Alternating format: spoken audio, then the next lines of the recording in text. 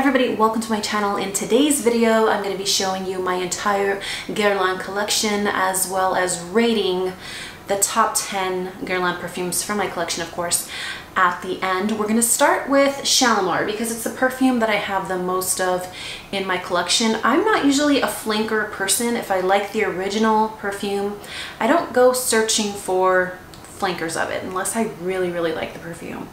And I don't know how I've amassed this many Shalimars because, to tell you the truth, it's not my favorite Guerlain, so I'm not sure how this happened, and I wasn't aware until I got all the perfumes ready for this video really how many Shalimars I have in my collection. We're going to start with Shalimar EDP. This is a classic fragrance. It's right up there with Chanel No. 5 as far as iconic fragrances go.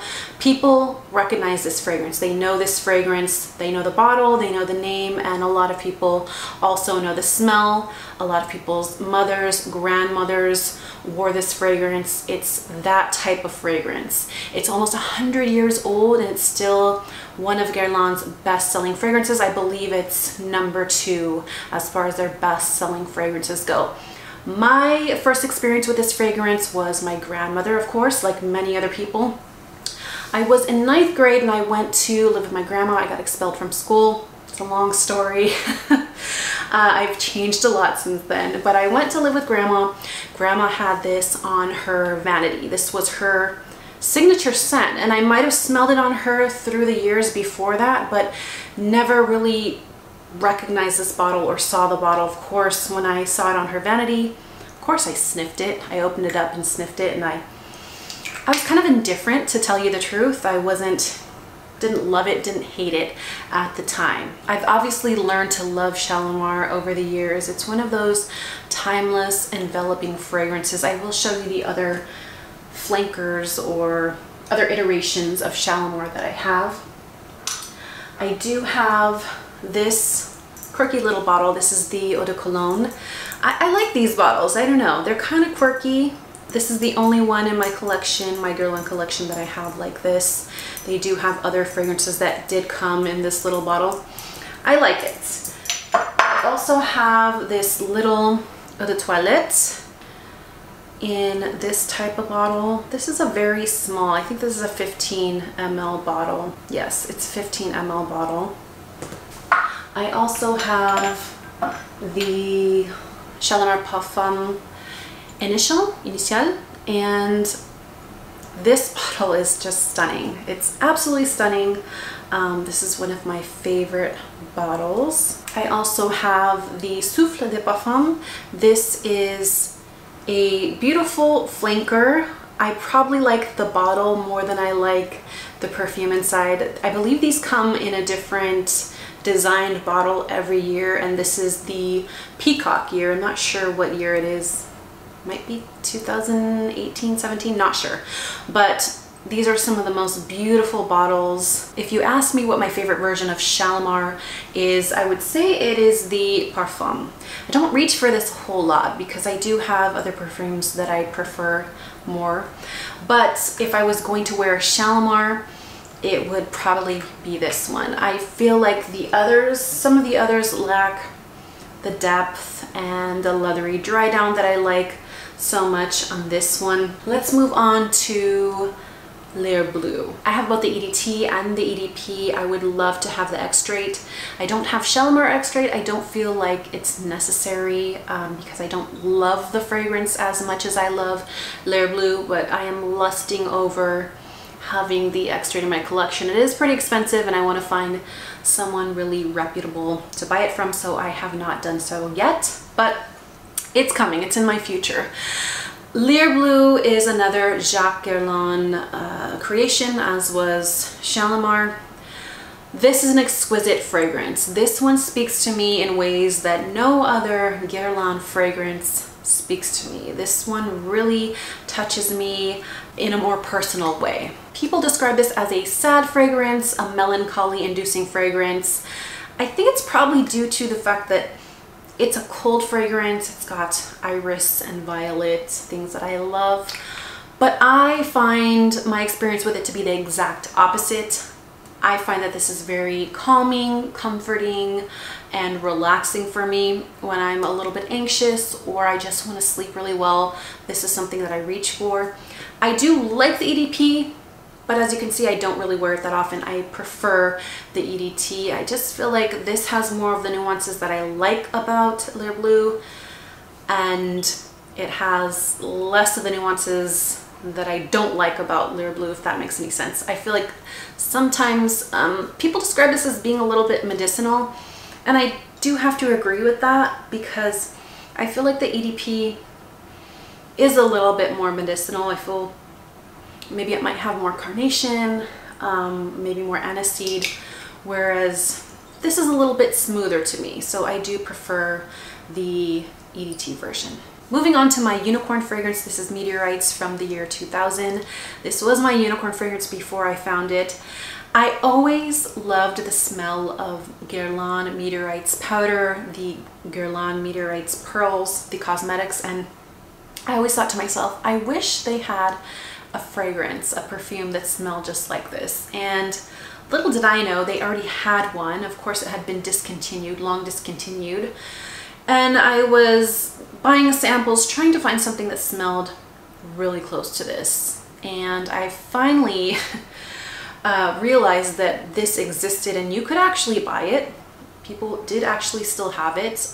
It was at a higher price point than I wanted to pay, but finally I found it on a Facebook group, and it is now in my collection. As you can see, I conserve this fragrance. I shouldn't. Life is too short. I should wear this and enjoy it, but I just want to hold on to it. I love this fragrance so much. It is one of my favorite violet fragrances. If you love violet fragrances, powdery violet fragrances, I really suggest you try this and watch my violet fragrance video. I have a video where I talk about my favorite violet fragrances. I will link it up here or down below. I was very, very excited when I found out that in 2018 they would be launching a new version of Meteorites, until I smelled it, and this is the new version. This is the one that came out in 2018. This to me is nothing like this. This is more of a fruity floral fragrance, and I just don't like it. This was a complete fail to me as far as what they did and how they changed this fragrance. I did buy two. I blind bought them, of course, and which is why I still have one. I will get rid of this at some point. I have one more version of Meteorites, and this is the home fragrance, and the only reason I have this is because I could not find this, and this was not released yet, and so I got this and sprayed it on my clothes and everything else, my sheets, and maybe my hair, maybe my skin, to get that Meteorite scent. So I have this one also. Next up is Mon Précieux Nectar. I know that my French pronunciation is horrible. You can leave me a comment down below if you want, but I'm already well aware of it. This is a fragrance that was a love at first sniff. I ordered something from the Guerlain boutique. They put this as a sample, and as soon as I sniffed it, I was on the phone with the sales associate ordering this. Oh, what's that? No perfume's coming out. I wonder why. We'll get to that in a second. But this is an absolutely gorgeous fragrance. It's orange blossom. To me, I get honeysuckle. There's jasmine, there's almond. This just smells like bees going from flower to flower, pollinating, sunny days, warmth, an orange tree in your backyard that is full of orange blossoms on a warm day. That's what I get when I smell this fragrance. The bottle design, however, is horrific. I hate these poofers. Usually there's a stopper that I have that goes like this, but to actually spray it, this is the contraption that you would use. Surely a brand like Guerlain can be more innovative with their bottles. I don't like this because when you spray it, just a little poof comes out And I've had to sit here and spray about 25 times just to get that to come out. So I don't like these, which is why they give you this with your purchase, because they know what a horrible design this is. Do better, Guerlain. You can do better.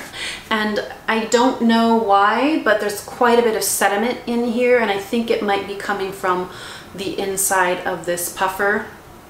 When I get downstairs, I'm going to take this off and replace it with the little stopper so that it doesn't evaporate even more and get more sediment in it. Here we have Amon Guerlain, and when this was first launched, this is a fragrance that I sniffed and dismissed. I went to the store, sniffed it, and just dismissed it. I thought, don't need that in my collection. I was so wrong. I think the reason I dismissed it was because it does have a lot of lavender in it, which I have learned to appreciate over the years. This is a very vanilla forward fragrance with a lot of lavender in it, but I love this fragrance so much. This is the EDP version. I am not really interested in the other flankers. I've smelled the new flankers that have come out. Don't really love them. I like this one a lot better. Like I said, I'm not a flanker person, so I tend to be loyal to the original. And this one is perfect. It's not the boring fragrance that I thought it was when I first sniffed it. I think this is classy, it's elegant. It's something that you can wear day to day. It's perfect for any occasion. I just find this to be a very versatile fragrance, and one that, again, I like to wear this to bed because it's something that's very comforting and makes me feel good. Okay, I'm gonna go a little bit faster because I feel like this video is gonna be 100 years long if I don't. This is Gourmand Coquine. This is one of my favorite gourmand scents ever of life. This reminds me of a cherry cordial, biting into one of those cherry cordial candies with the syrupy boozy center, and then it has a chocolate outside. This is one of my most complimented fragrances. Whenever I wear this, people compliment me, and I can do without the rest of the Elixir Charnel line, but this one is exceptional. If you haven't tried this and you like gourmands, you definitely need to get a sample. Now, it's good. The next fragrance is Héritage, and this is my favorite marketed towards men scent that Guerlain makes. Obviously, I don't subscribe to that because I bought it to wear myself. It's aromatic, a little bit spicy, it's woody. It's, to me, what classically masculine smells like. It was made in the early 90s, but I don't feel like this is dated. I don't feel like this is mature at all. I just really like this scent a lot. I have two of these types of bottles, one with a puffer, one without. We'll talk about the puffer first. This is Bois d'Armani, and it has this interesting bottle that closes, so you can't, oh, I guess you can. Okay, this way you can't spray, this way you can. This is a discontinued fragrance, but it is a beautiful balsamic. It's smoky. One of my favorite perfumers, Annick Menardo, made this, and this is a gorgeous fragrance. I don't reach for it too much. I reach for it on very cold days. That's when I like to wear it. It's, to me, it smells like a very comforting, enveloping cashmere blanket next to a fire. I really like this one. And the other one I have in this bottle is Spiritus Double Vanille. This is a fragrance that I dismissed again for quite a while. I did not like this vanilla scent. It's a boozy vanilla scent, but oh my gosh, the more I wear it, the more I love it. And I did not include this in my favorite vanilla scent video that I did, but if I had done it now, I definitely would. I only bought this because Guerlain was one of the boutiques that I shop at was going out of business. And so all the perfumes were 40% off, and this was one that they had left. So I said, okay, I'll pick it up at 40% off. You can't go wrong. But oh my gosh, I love wearing this fragrance. I really do. I think at full price, doesn't smell as good, but at 40% off, It smells amazing. The next one I have for you is Amber Eternal, and this is from the Orient collection. This is the only one I have from the Orient collection. This is something I reach for when it's very, very cold. This is a leathery animalic amber scent, but it has this really interesting makeup bag, lipstick, iris accord in the opening, which I really, really like. I almost forgot about Après L'Onde. This is again one of my favorite violet scents, and this was released in 1906. I think it's the oldest one I have from Guerlain's collection. This is a beautiful violet. It's got this watery quality to it, so it's a little bit green, and then some vanilla. It's a gorgeous scent. I believe this was just discontinued, and that is a shame. We're down to the last 3 full bottles in my collection. I do have other mini bottles like Mitsuko, Jiki, I have Champs-Élysées, I have some other limited edition stuff, but those are in decants and in mini bottles, and I'm just showing you the full bottles today. This is my first Aqua Allegoria. This is Pamplemousse. This is my favorite. I think this is one of the best Aqua Allegorias and was my first purchase within that collection. I didn't think this was a collection I really wanted to explore, but as soon as I got this one, I, decided to get some more. This is a beautiful grapefruit fragrance, one of my favorite grapefruit fragrances ever made, so I suggest you try this one out if you love grapefruits. It's especially good for summertime, very refreshing. The second one I have is Passiflora. This is a passion flower, passion fruit scent, and again, another gorgeous fragrance for summertime. I had this on my list for summer last year, I believe. It's got this beautiful sharpness, this beautiful citrus, and then the sweetness from the passion flower, passion fruit.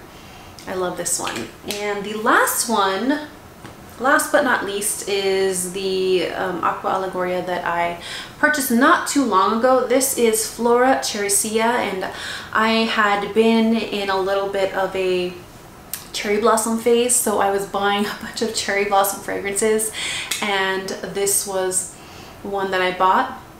And so it's a cherry blossom with a little bit of citrus. Again, has that sharpness that a lot of the Aqua Allegorias have that I like so much. So Flora Cherrycia finishes off this Guerlain video. I almost forgot to rate my top 10, so let's do that right now, starting with Spiritus Doble Vanille, a beautiful vanilla fragrance, but just doesn't rate as high for me as other fragrances. Number 9 is going to be L'Heure Blanche. I only have this little decant because these bottles are $600. This is a recent release, and I did do a video about this fragrance. It didn't have rave reviews, but I really like this fragrance, but very limited edition. I would love to have a bottle, but I don't. Number 8 would be Bois d'Armani. Number 7 would be Après L'Onde. I'm so disappointed that this is going to be discontinued soon, or has been discontinued. I should probably get another bottle of that. Number 6 is Mon Guerlain, just because I've been really enjoying this fragrance ever since I got it. Whenever I smell it, it just makes me feel so good. Number 5 on the list is Mon Perçu Nectar, despite the bottle issues. I love that fragrance. Number 4, even though I don't reach for this fragrance a whole lot, it's an iconic fragrance. I'll always have it in my collection. When I do wear it, I really do enjoy it, and this is Shalimar. Number 3, my favorite gourmand scent, Gourmand Coquine. Number 2, my little unicorn, my found unicorn, Meteorites. And number 1, a fragrance I can't be without. I don't feel like I could ever be without this fragrance. It is part of me now, and this is L'Heure Bleu. I just really, really love this one. So that is my ranking. I hope you guys enjoyed this video. Please leave me a comment down below and tell me what your favorite Guerlain fragrance is. Maybe I have not smelled it yet. I'm not a collector of fragrances. I don't collect bottles. I like to really wear what's in my collection, so I only buy fragrances that I think I'll wear and that I really enjoy. So if you don't see something here, it's because I don't think I'll wear it or get use out of it. Guerlain has some beautiful flacons, beautiful things that I would love to have in my collection, but again, I'm not a collector, so I don't feel like I need to have everything. I will leave some links down below of resources, places you could go if you are really into Guerlain and you want to see some huge collections and some just beautiful eye candy, Guerlain eye candy. I will link that down below. Have a great week and I will see you guys in my next video. Bye.